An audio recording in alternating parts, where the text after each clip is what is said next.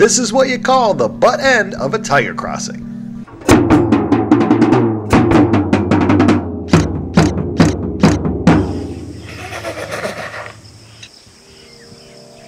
We're driving towards the eastern zone of Kaziranga National Park.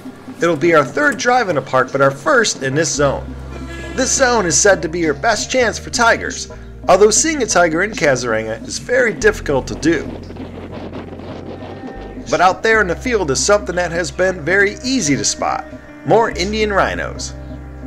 With these large rhinos always wanting to eat grass, it makes them an easy target to spot while on safari. I feel like I just might see all 2,400 or so rhinos in this national park. Up ahead, I thought I got a glimpse of a jungle cat, but it turned out to be a macaque. You can find those silly monkeys all over, both inside and outside the parks. Here's something you just want to see inside the park, and that is a tree all scratched up by tiger claws. This is a way they can mark their territory. It would be great to see an actual tiger tonight. So off we go with our bird eyes peeled for any sign of those amazing felines. But you always want to look around and appreciate any wildlife you find, like these bar-headed geese, and this nice large herd of water buffalo.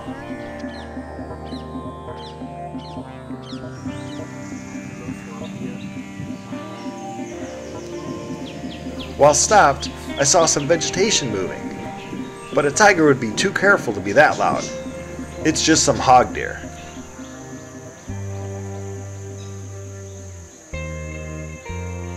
This rhino has the right idea of a mud bath. It'll help keep the insects away, and it also acts as a sunscreen. But we're currently having a very cold front this week, so you don't have to worry about getting a heat stroke too much here. It seems like a lot of variety of animals are out tonight. Check out this little squirrel. And there is my good luck charm, the kingfisher. He's looking over the lake.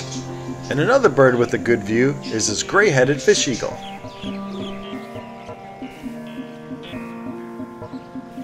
And as we drive on, we go right under one of my favorite birds, the great hornbill. It's my first time seeing one of these massive birds in the wild. Their 5-foot wingspan is impressive. With a weight between 4 and 8 pounds, they are the heaviest hornbill of Asia.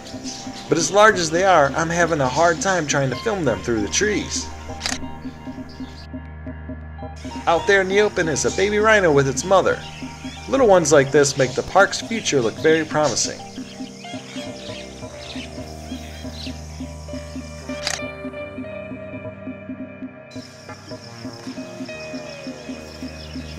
And while watching them, a big sound comes out of the forest. Not from a tiger, but from an elephant. We are noticing some animals moving away from the tree lines. Could it be a tiger in there? This park has over 100 tigers, and their population is slowly rising, but they are very rarely seen. And as we watch that baby rhino mock charge his mom, we hear a few alarm calls. We decided to sit still and wait it all out. All eyes are on alert for any sign of a tiger crossing. Seeing a tiger here will take off a lot of stress of trying to see one in the next park, Ranthambore. As we pick out what we think will be the perfect spot, we hear another alarm call. It's now all a waiting game. After a while, another Jeep joins us, but unfortunately parks a little in front of us. And after a long while, the waiting seems to be paying off, as there is a tiger in Kaziranga Park, and someone's arm. But what a shot! I did not think I was going to be lucky enough to see a tiger here. I can't wait till I get back home to Chicago to tell everyone.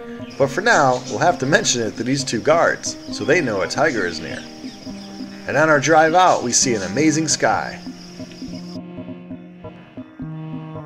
At the lodge, they had to change the sign, as after a 2-week drought, someone has finally seen a tiger, and it was a great time.